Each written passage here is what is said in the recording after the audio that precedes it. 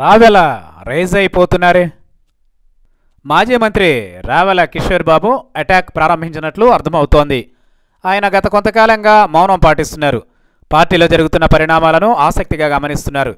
అయితే తాజాగా ఏపీ సర్కారులో అధిష్టానం వద్ద పట్టున్న మంత్రిపైనే ఆయన వ్యాఖ్యలు చేయడం సంచలనం కలిగిస్తోంది. మంత్రి ప్రతిపాటి పుల్లారావుపై ఆయన విమర్శలు చేశారు.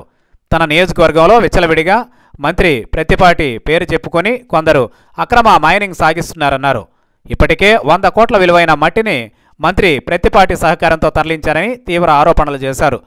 గుంటూరు జిల్లాలో ప్రతిపాడు నియోజకవర్గానికి ప్రాతినిధ్యం వహిస్తున్న రావెల కిషోర్ బాబును మంత్రివర్గం నుంచి తొలగించిన తర్వాత కొన్నాళ్లు విదేశాలకు వెళ్లి వచ్చారు.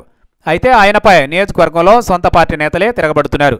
రావెల టీడీపీ కార్యకర్తలకు కాకుండా ఇతర పార్టీల కార్యకర్తలకు సహకరిస్తున్నారని వారు బహిరంగంగా ఆరోపించారు. మంత్రి అయ్యన్న పాత్రుడిని కూడా నియోజకవర్గంలో అడ్డుకున్నారు. ఇలాంటి పరిస్థితుల్లో జడ్పీ చైర్పర్సన్ జానేమూన్ వ్యవహారంలోనూ రావెలకు పార్టీ అధినేత నుంచి సహకారం లభించలేదు. దీంతో కొంతకాలంగా రావెల తన నియోజకవర్గానికి పరిమితమయ్యారు. మందా కృష్ణ మాదికకు సహకరిస్తున్నారన్న కారణంగా ఒకసారి చంద్రబాబు పిలిచి మందలించారని కూడా చెబుతారు. ఇంటింటికి తెలుగుదేశం పార్టీ కార్యక్రమంలో రావెల పెద్దగా పాల్గొనకపోవడం చర్చనీయాంశంగా మారింది.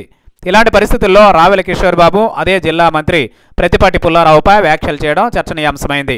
తన నియోజకవర్గంలో విచ్చలవిడిగా మైనింగ్ చేస్తున్నారని మంత్రి పేరు చెప్పి 100 కోట్లు మట్టిని తరలించకపోయినా అడ్డుకోవడం లేదని ఆరోపించారు. అంతేకాకుండా ఈ విషయాన్ని మంత్రి ప్రతిపాటి దృష్టికి తీసుకువెళ్లినా పట్టించుకోవడం లేదని రావెల ఆరోపించారు.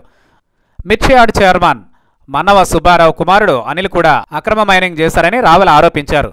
తన నియోజకవర్గంలో ఇతర ప్రాంతాలకు చెందిన నేతలు ఎందుకు జోక్యం చేసుకుంటున్నారని రావెల ప్రశ్నించారు. వీరి కారణంగానే పార్టీకి చెడ్డ పేరు వస్తుందని రావెల పేర్కొనడం గమనార్హం. అయితే రావెల ఇలా స్పందించడం వెనుక రాజకీయ కారణాలున్నాయంటున్నారు.